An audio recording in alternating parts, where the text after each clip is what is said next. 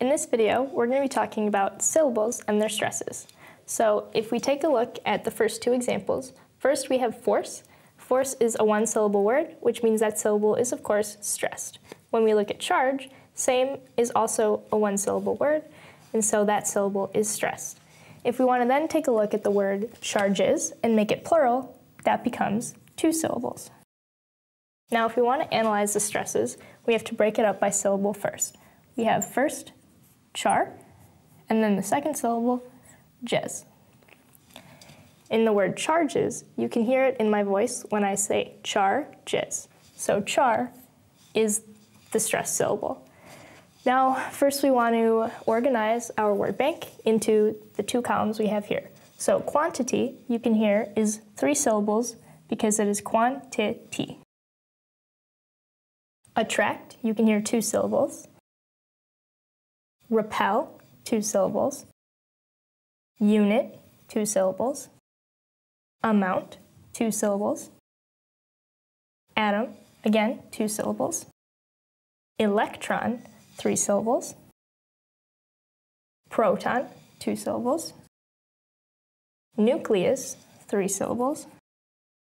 Planetary has four syllables. Orbit, two syllables. And orbiting, three syllables. Now, we want to analyze the stress patterns of the new words we have just categorized.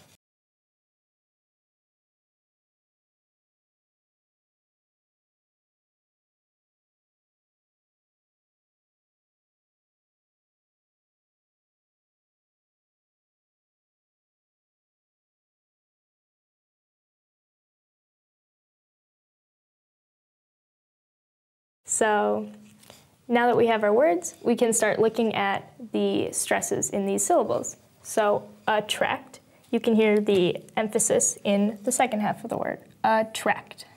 Repel, it has the same format, where the second syllable is the stressed syllable.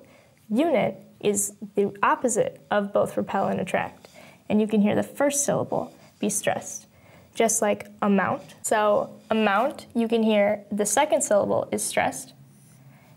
Atom is like unit, with the first syllable being stressed.